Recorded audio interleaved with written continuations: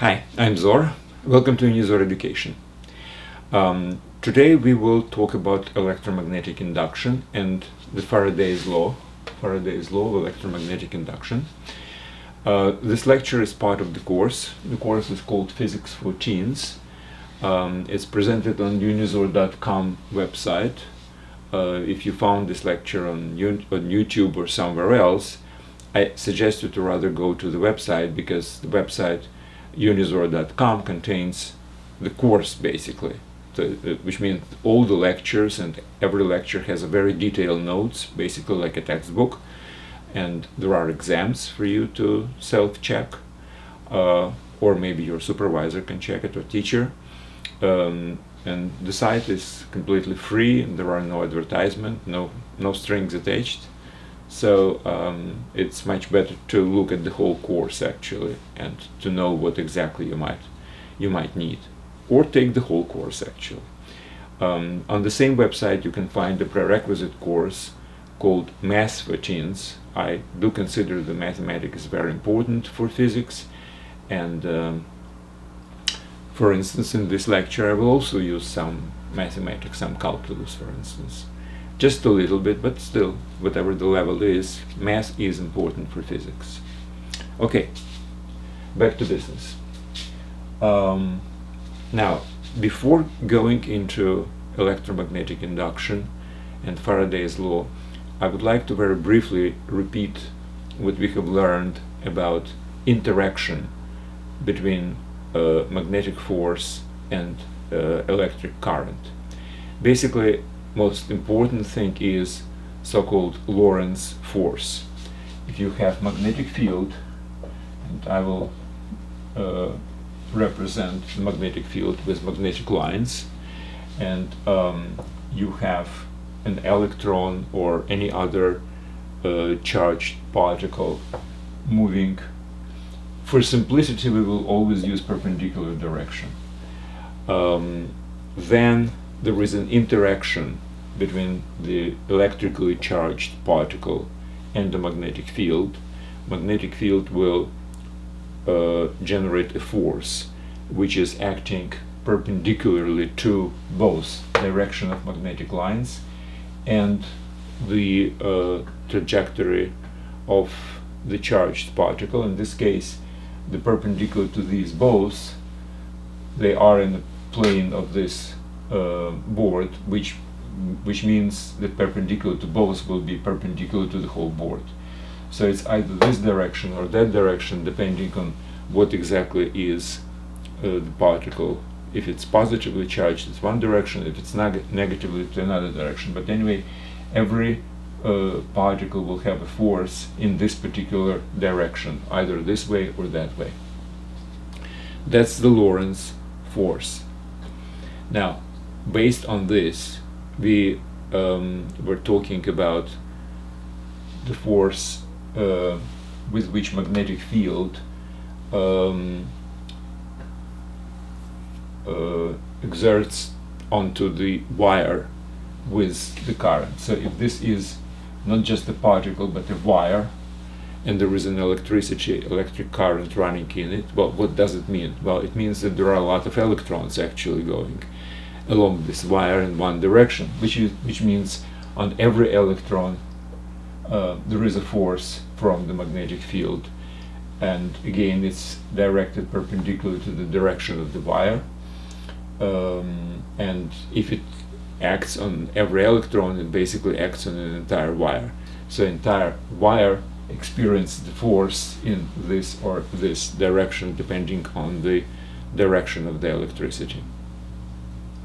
And there is the rule of right hand, which basically helps to determine which direction, but that doesn't really matter right now. What matters is there is a Lorentz force between magnetic field and every charged particle or the wire with electric current in it. Okay, now let me remind you how we quantitatively characterized that thing. Now, we have introduced basically the equation which quantitatively defines this force as the product of the current which is running in the wire, length, and intensity of the magnetic field. Well, I use the plain multiplication here because I am assuming the perpendicularity. In the vector form it will be a little bit more involved. It will be I as a vector, L means length of the wire, and B should be a vector product here. So B is a vector in this direction, I is a vector in this case, on this particular picture, in this direction, perpendicularly to the lines of the magnetic field. So F is the force, which is a vector product of current vector times the length of the wire. Well, obviously it should be multiplied by length of the wire because force is acting on every electron inside the wire. So the longer the wire, the greater the force will be. So that's why it's proportional. And it's proportional to I, which is basically the speed of electrons, right? Current is amount of electricity per unit of time. That's the speed of moving of electricity. And the B is the intensity of the magnetic field. Basically, this is how we defined in the very beginning what is the intensity of magnetic field. If the length is equal to 1 meter and current is equal to 1 ampere, which means 1 coulomb per second, and the F is equal to 1 Newton, then we are saying that the intensity is equal to 1 Tesla. In any case, so this is defined. Now, so this is for the piece of the wire actually. Obviously we can modify this per particular single electrically charged particle. How it can be done? Well, let's say you have a particle, only one particle with a charged Q. Well, if it's an electron, if it's the charge of electron. Now, if it's only one particle moving, what is I? I is Q divided by T.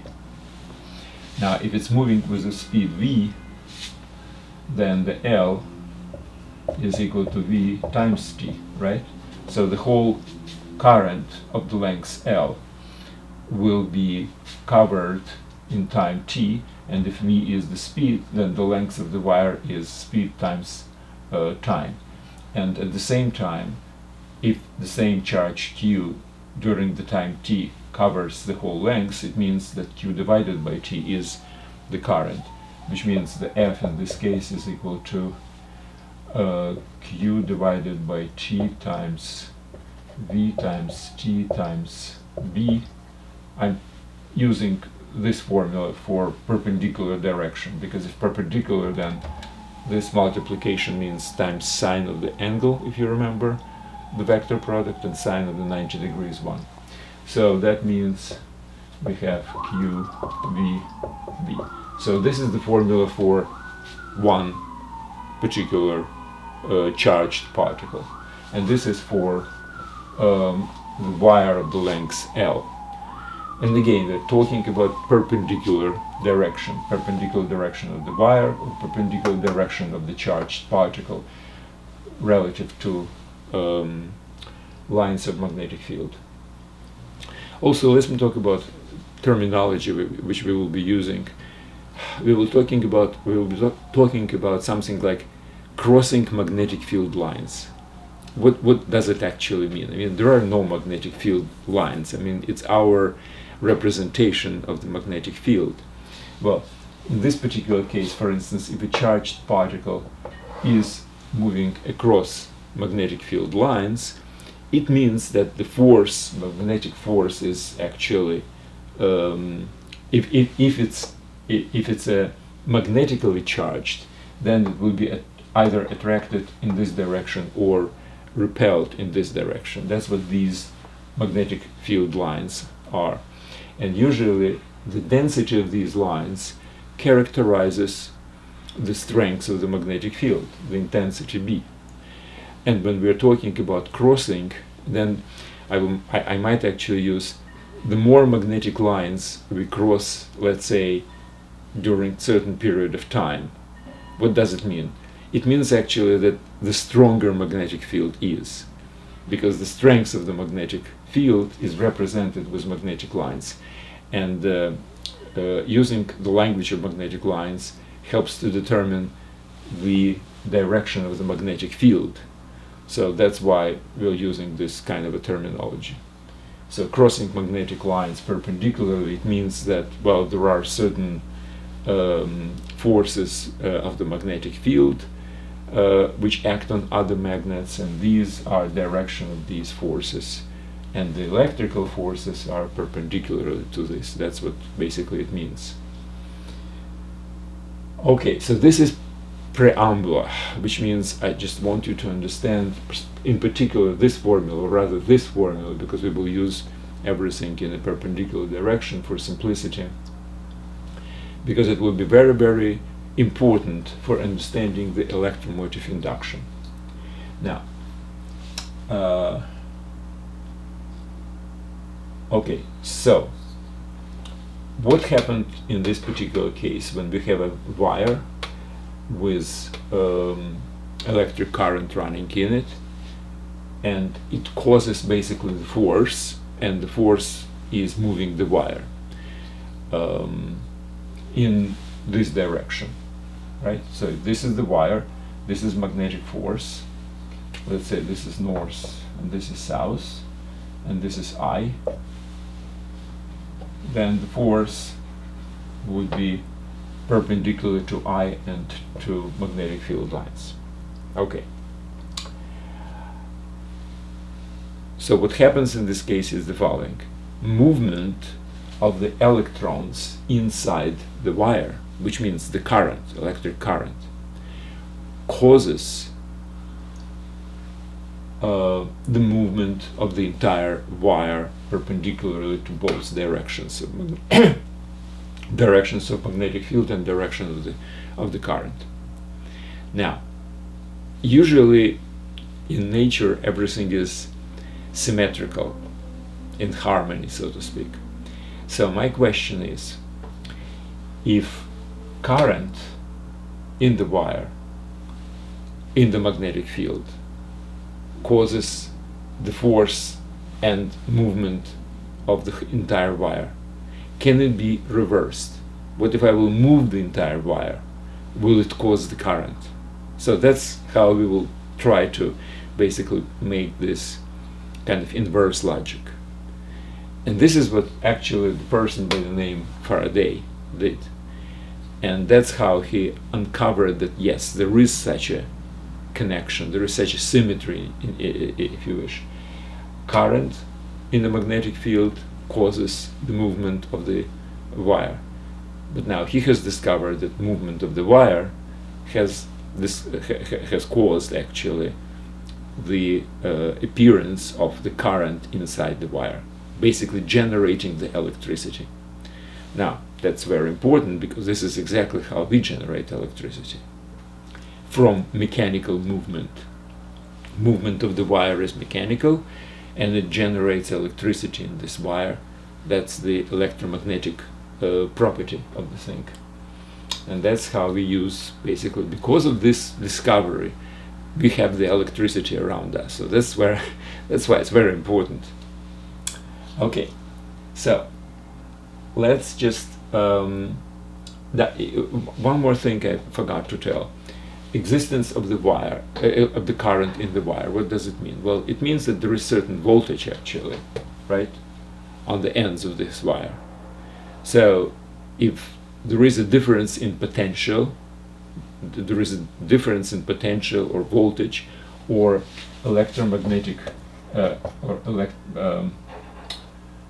electromotive force, we will use electromotive force. So voltage and electromotive force basically are the same thing. So what I'm saying is that current inside this wire means that there is some kind of a voltage on its ends, or electromotive force. If we are talking about generating the current, which means basically we are forcing the charges inside, electrons, to move to one side of the wire. That means we're generating electromotive force. So that's the language kind of which I will be using. If the wire is somehow connected and there is a loop, closed circuit, then there will be movement of the electrons all the time. But if there is none, there is still a difference in potential which might actually be generated. And that's what we're talking about. What's important is we're generating the EMF, the voltage, the electromotive force inside the moving wire. Okay. Now we will talk about a concrete experiment. And I will use a different picture. In this case, my force is perpendicular to the board. I will change the picture in such a way that magnetic lines will be perpendicular, so the force will be along the board and it will be better visible.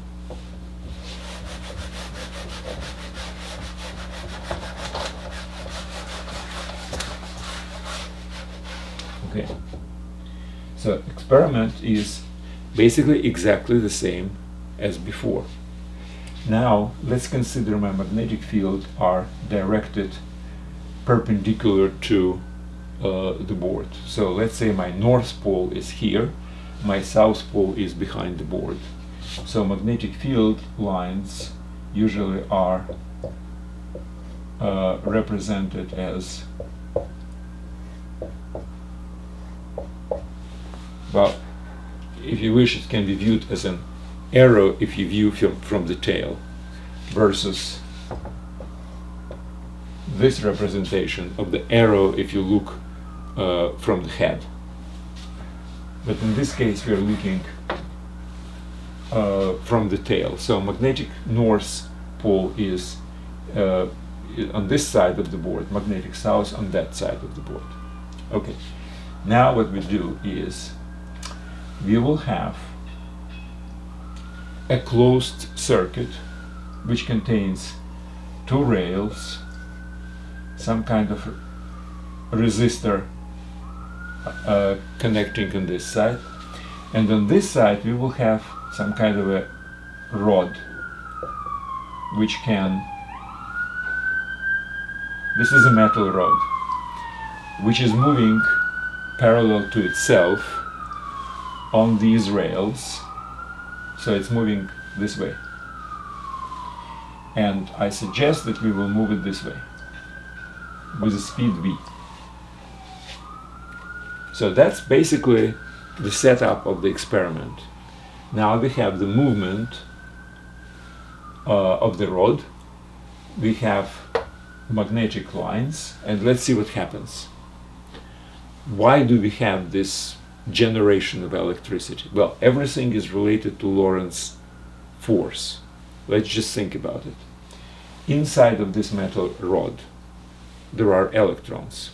Now electrons are connected, they're rotating around atoms. Usually in metals at least, around the atom the electrons are rotating on different orbits, and the outer orbit is less, electrons on outer orbit is less attached to the nuclei. Nuclei are more or less stable inside the material, inside the metal. Let's say it's copper.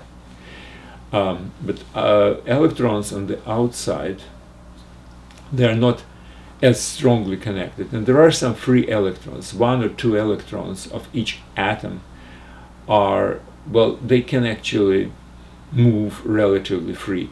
They can jump from one atom to another. Electron from that atom maybe goes back to the first one. So there are some, we will call it free electrons. It's not really free, but they're very loosely attached to their atoms.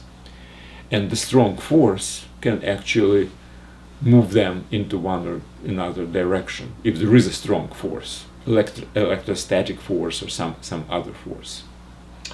So what happens here? Well, look at this. we are moving the whole rod, right? Which means we are moving with this rod, we are moving all the electrons inside, all the atoms actually, nuclei and electrons, etc. Well, and we know that if we are moving electrically charged particle inside the magnetic field, and this is magnetic field, and we are moving across magnetic field lines, which means perpendicularly to lines. So every electron right now is moving where? This direction. Now magnetic field is this direction, so it's perpendicular. There is a Lorentz force which basically acts on each electron.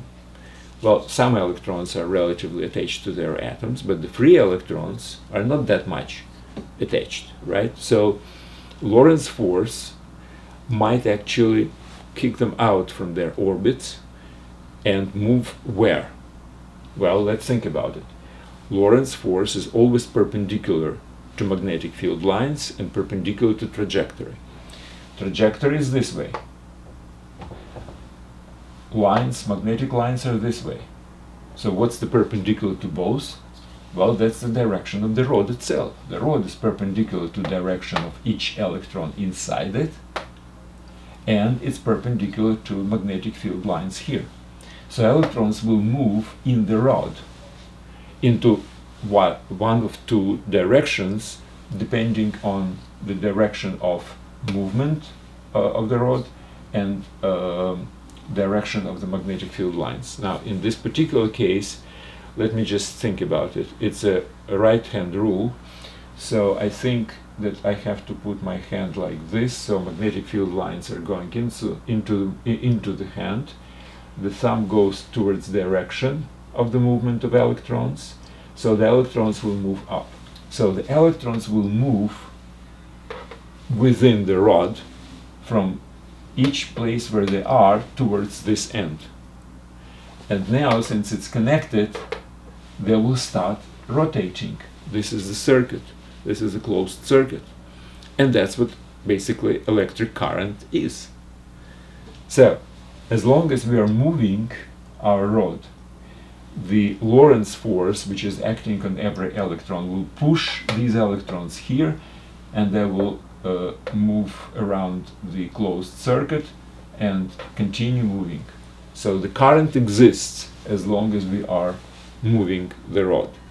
And this is something which was discovered by Faraday and called electromagnetic induction.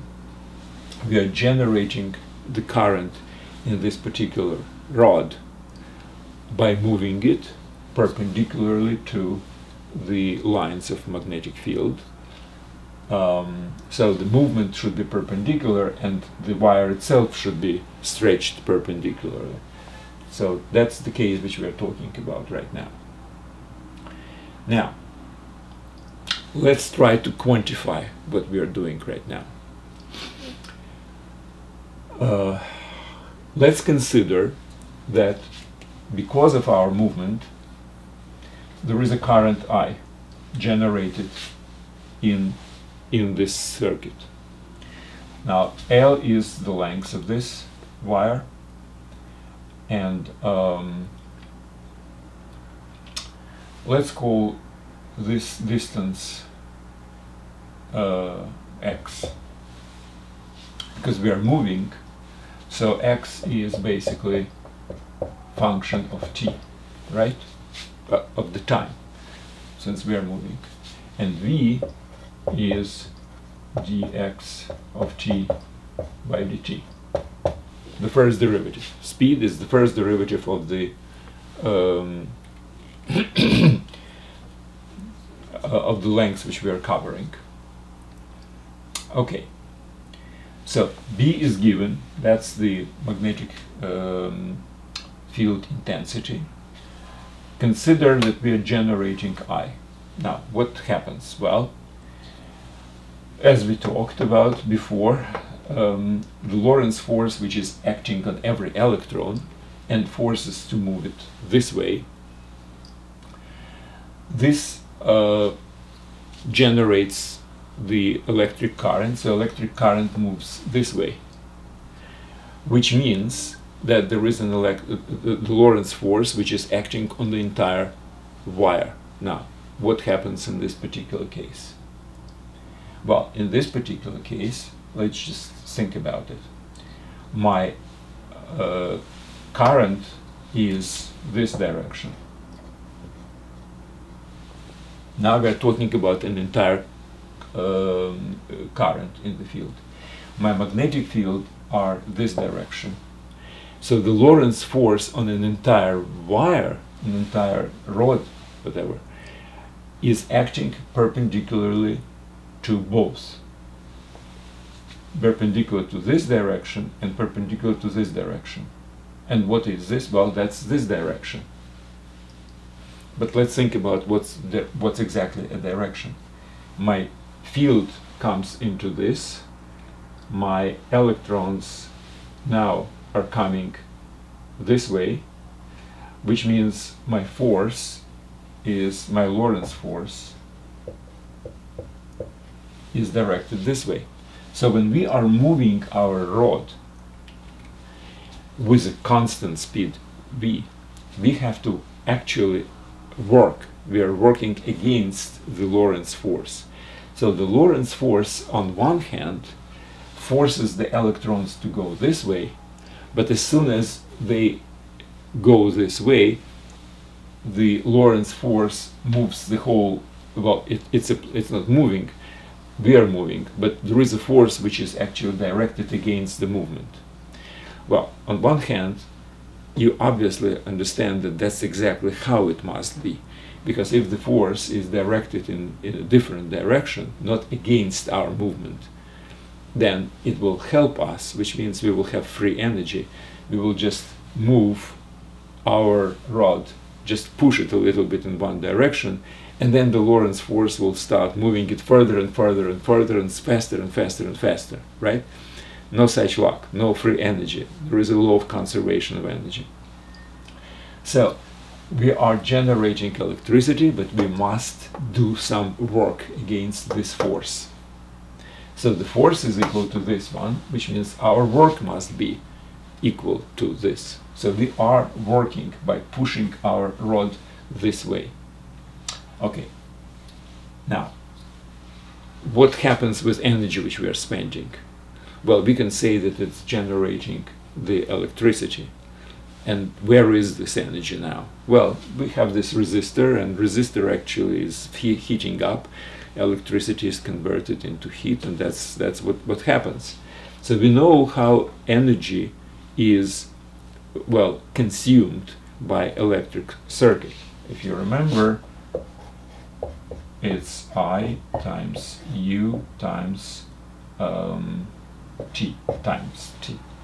So I times U is a power, W is work, so power times time is work. Now, if you remember this, you definitely have to go to electricity part of this course, because that's covered. So this is the work which electric current in a loop is exerting.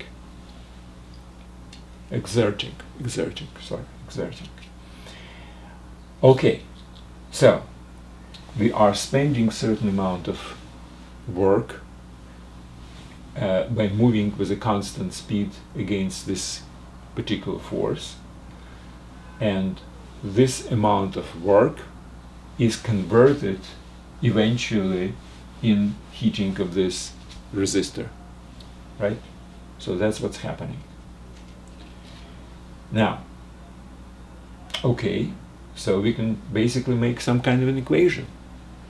The work with which this force, let's say we are moving by certain distance, dx. So what's that differential, right? Differential. So what is the work which Lorentz force is doing, which we have to overcome, which means we are doing exactly the same work, basically pushing the rod in this direction. Well, that's the force, which is this one, times distance, right? So it's I times L times B times dx. So this is the work which we actually have to perform. And because of that work, there is a current I, and there is a difference in electric potential, there is a voltage, there is an electromotive force between these points. So that should be equal to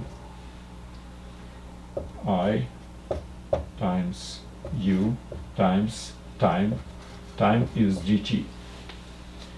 That's during infinitesimally small amount of time. We are moving the rod by infinitesimally short distance parallel to itself. So this is our equation, from which we derive very simply dx will and dt will divide to dx. We will have v. I will go out, and what we will have that L times V times V. V is dx divided by dt is equal to U.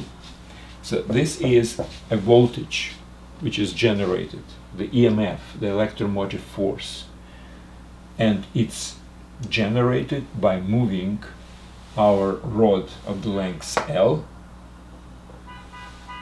which is perpendicular to the magnetic field lines, moving it perpendicularly once again to magnetic field lines with a speed v, where v is the intensity of the magnetic field. Now, let's think about this formula a little bit. It's not the final formula. It's almost final.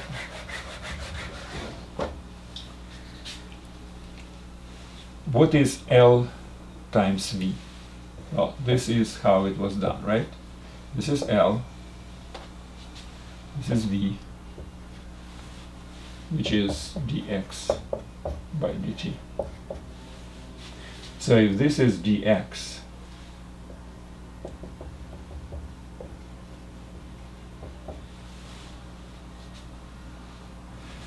L times dx is area. So when we are talking about L times dx divided by dt, which is this one, L times V, V is dx by dt. So what is this? This is d area of by dt. So we can change this formula into B times d area of dt. Well, it is area indeed, because the longer the rod, the more magnetic lines we will swipe across when we are moving it, right? So it's very important actually, because let's just think about, in this particular case, B is a constant. So I can actually say that this is equal to dB times A divided by dt, which is speed of speed of changing the B times A. So if B intensity times the area, in this case area is increasing, so B times A is obviously increasing.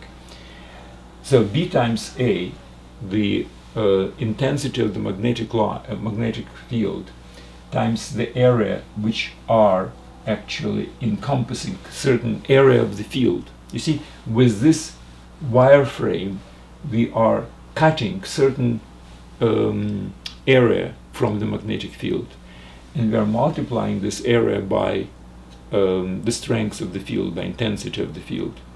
Now this thing is called magnetic flux.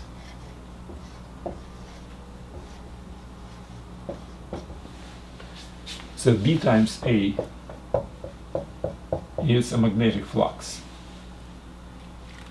Now let's think about what is magnetic flux.